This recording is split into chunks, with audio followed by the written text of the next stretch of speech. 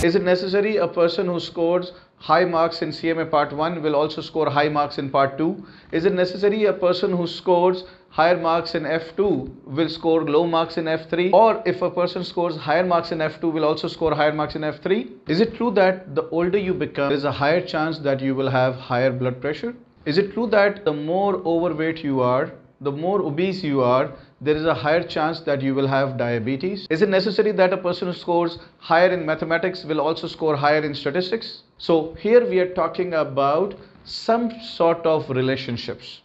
In every walk of life, sometimes we try to correlate. Is there a relationship between being younger and being very active and being older and being very lazy? Is there a relationship between age and blood pressure, weight and blood sugar levels? Is there a relationship between being good in management subjects and scoring higher in mathematics? Or it is vice versa? So in today's video, we are going to discuss how we can make out whether there exists any relationship between two variables. And we are going to discuss a statistical tool which we call correlation. The full name is coefficient of correlation. It was developed by Carl Pearson and it is also known as Carl Pearson's coefficient of correlation. So how it is used in our daily life and how to use it for examination purpose, we are going to discuss everything now. If you're watching the video for the first time, I am the commerce specialist. Welcome to my channel where you'll find videos covering learning outcomes of various academic qualifications and professional certifications, including life-changing business ideas and hacks. So let's jump into the discussion of correlation. In business, what happens is most of the time we are interested to find some relationship. For example, is there a relationship between spending more on advertising and getting higher sales? Is there a relationship between demand and price of the product? Is there a relationship between the number of units produced and the total cost? So on and so forth. So before we get into the formula and calculation, first we need to know what is meant by coefficient of correlation. Coefficient of correlation measures the degree of linear relationship between two variables. And if you look at this, this is the formula. Coefficient of correlation statistically is denoted by small r. The formula is here. And once you get the value of r, okay, that shows you something.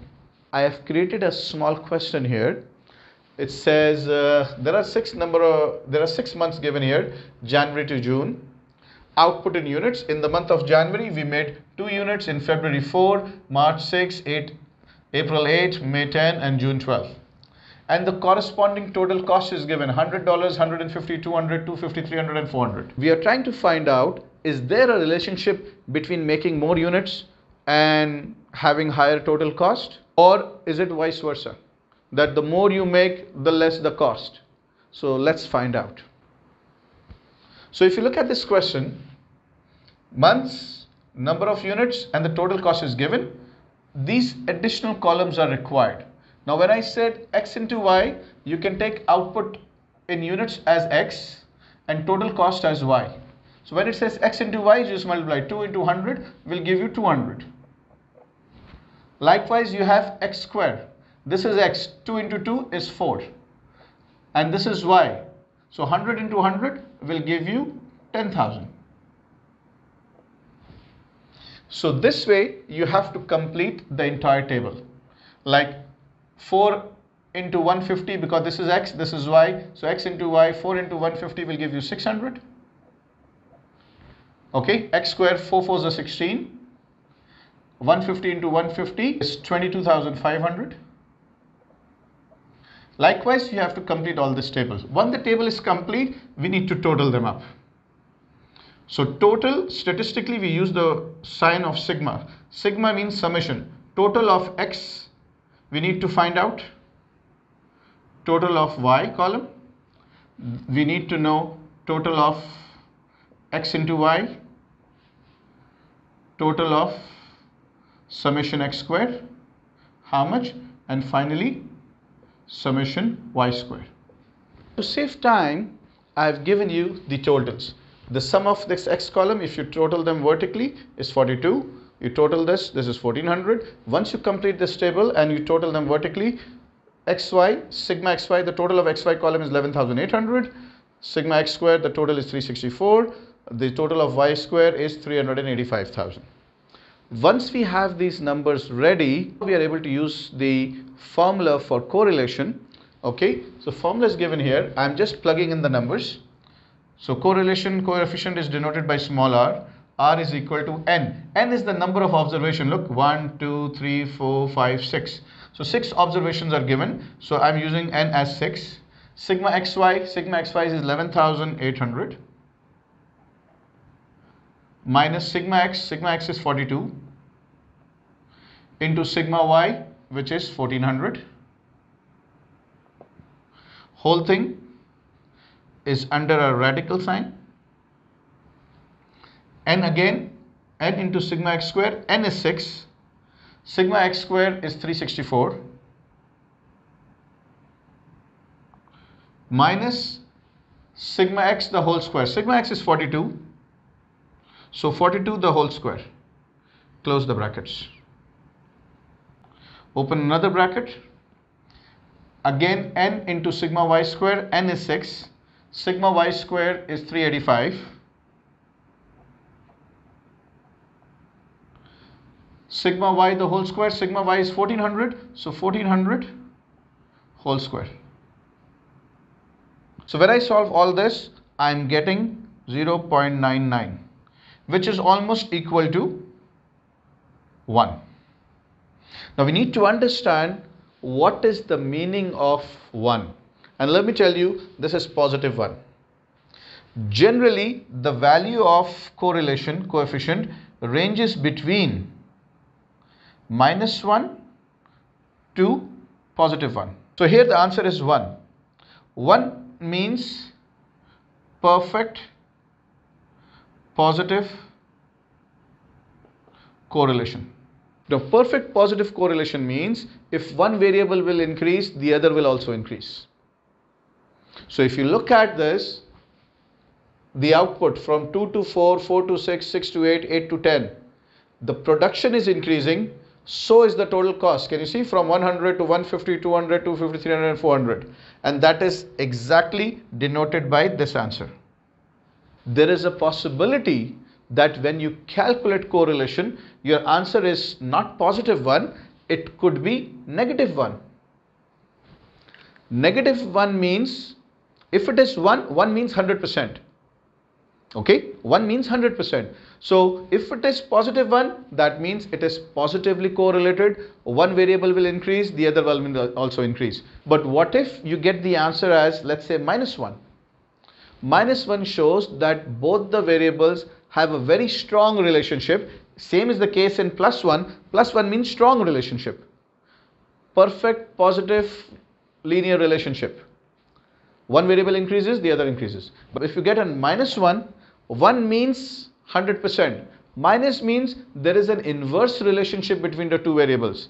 Like the law of demand. If price increases, quantity demand decreases. So if price is increasing, one variable is increasing, the other is going down. And how strong the relationship is? Look at the value 1. So it's a perfect inverse relationship. So in other words, we can say that the closer the value of R, is to 1, whether it be positive or negative, the closer the value of R is to -1 or +1, that denotes a very strong relationship. So, okay, answer could be 0. If the answer comes 0, that means there is no relationship.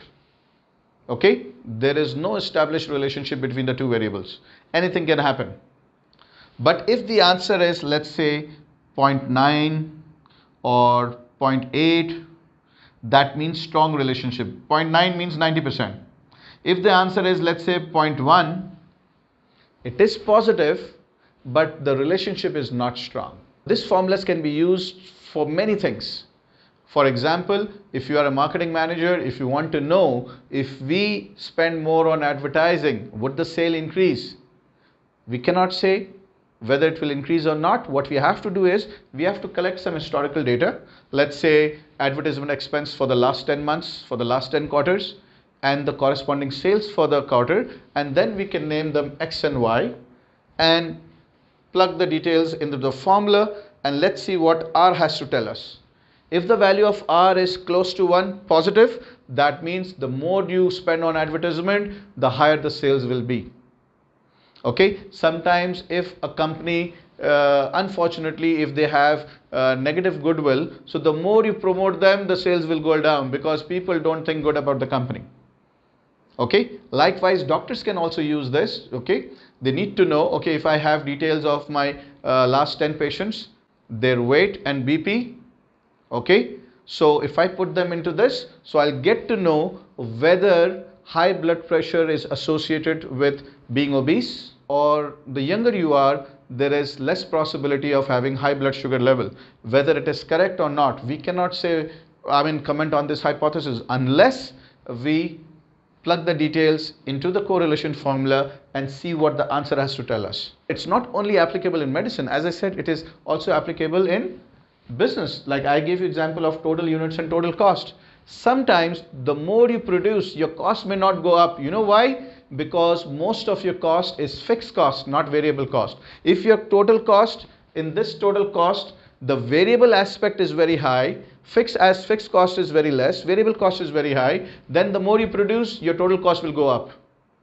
But if your fixed cost is more and the variable cost is less, even if you produce more, your total cost is not going up because most of the cost is fixed. So I hope you have understood the concept of correlation. It is very important and applicable in business, and obviously from examination point of view, in CMA, ACCA, CPA, you name the professional qualification, especially accounting professional qualification. Question paper is incomplete without there being an MCQ or a question on correlation. A little bit of graphs. If I'm talking about positive correlation, which is +1, it looks like this. This is x-axis, this is y. Maybe we are talking about, output here and total cost. Okay, so it looks like this. If you connect the points, it is going like this. So if the graph is moving towards upward, it's a straight line. That means your R is equal to +1. If the graph, if you plot the details of any two variables, and if it is like this, and when you connect the points, it's going like this, that shows R is equal to -1. That shows inverse correlationship. Means if price goes up, demand falls. Okay, if the graph shows like this, there are points here. So if you try to connect them,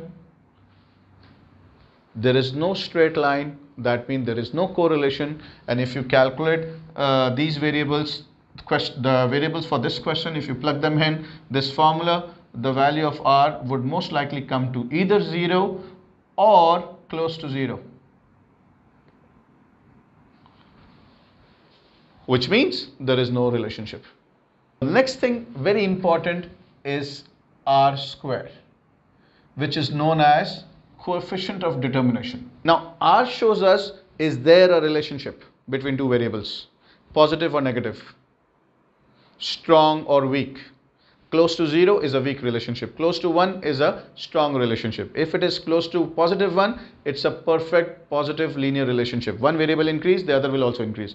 If it is close to -1, it's a strong relationship, but it's an inverse relationship. One variable will increase, the other will decrease. Like a person may score high in management accounting but may score low in financial accounting. So R shows the relationship between two variables. Coefficient of determination, which is R square, it measures the total variation in one variable which is caused by the change in another variable. In other words, we can say that coefficient of determination measures the strength of linear association. Okay, if I increase 1 unit, how much change it will bring in the other variable? For example, if I increase advertising expense by 20%, by how much sales will increase? If you want to know that, calculate R square. So R we have already calculated here as 0.99, for example. Okay, so R square will be 0.99 multiplied by 0.99. You will get around 0.98. What does this show? This is actually 98%, which means if I take this example, if you change one variable, your total cost will change by 98%. And in which direction? Obviously, R was positive 1. That means if you increase 1 unit, your total cost may increase by 98%.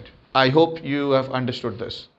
So ladies and gentlemen, if you have understood this concept, or if you have any queries relating to coefficient of correlation or coefficient of determination, feel free to leave a comment and I will reply to you as usual. If you like this video, please share it with your dear and near ones so that others can also benefit. If you're not yet subscribed, please subscribe my channel. Press the bell notification button so that you can get my videos on a timely basis.